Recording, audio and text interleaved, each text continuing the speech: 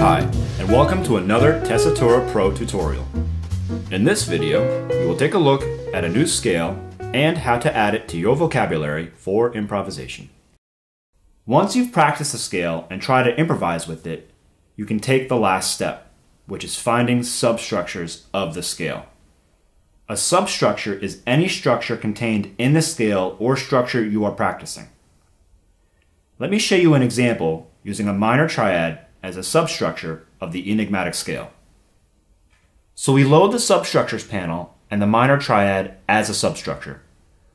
Tessitura will find all the minor triads contained in the Enigmatic Scale. There is only one minor triad contained in the Enigmatic Scale, and it's on the flat 2. In the key of C, that's a D-flat minor triad contained within the C Enigmatic Scale. Why is this useful? Okay, substructures are smaller structures since they are contained in the scale you are learning. Small structures have a better defined sound. Triads are incredibly powerful and very easy to hear. They support their own weight. You can actually play any triad on top of any structure and it will be easy to identify, giving consistency to your solo. Some triads might sound totally outside the current harmony. Others will sound totally inside. And the same goes for other small structures, such as 4-note structures, 7th chords, 5-note structures, pentatonic scales, and even some hexatonic scales.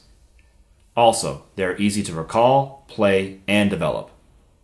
If you're a studied player, you probably know all your triads and pentatonic scales pretty well, so it is a nice element to use in your solos.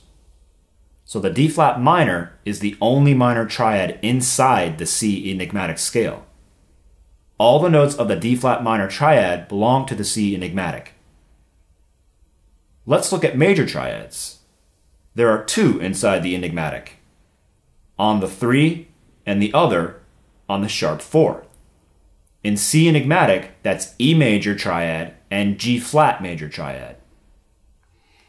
Tessitura will check if any structure is contained in the Enigmatic Scale, so check for the ones you know best so you can use them to improvise over a C7 flat 5 with an enigmatic sound. I like using chordals to get a more contemporary sound. Let's see what we find. Great! There are 3 chordals, the sharp 4, the flat 2, and the flat 6. In C Enigmatic, that's G flat 4-7, D flat 4-7, and A flat 4-7. Also, the minor pentatonic is another good choice to investigate. Cool, the D flat minor pentatonic is a substructure of the C Enigmatic. This is endless, so take it easy and look for substructures that you know well and are used to playing a lot. So now we have a bag of tricks we can use to create a solo over a C7 flat 5 using the Enigmatic Scale. Here are the ones I've chosen to use for my solo. 1. The chromatic section of the scale as an approach to the root. 2. The D-flat minor pentatonic. I will use only the first 3 notes. Remember at the beginning of the video where we found that the cool D-flat E G-flat pattern that sounded outside and resolved weirdly to the C note?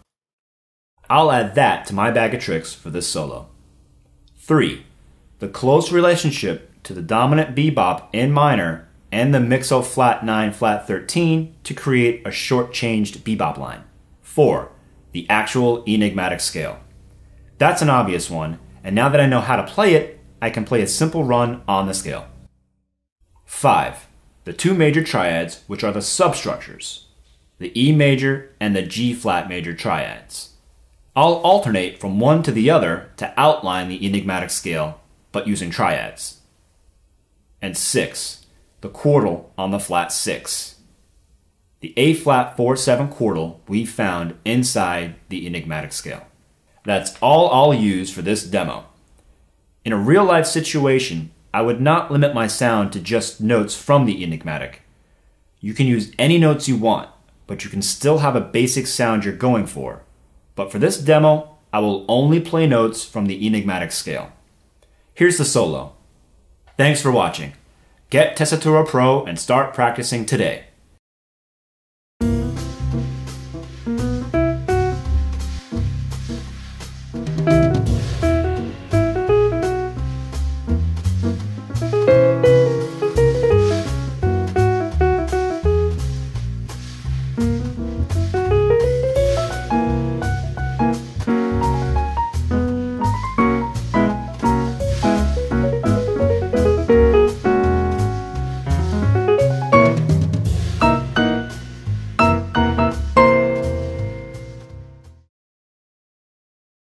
Thanks for watching, and don't forget to subscribe.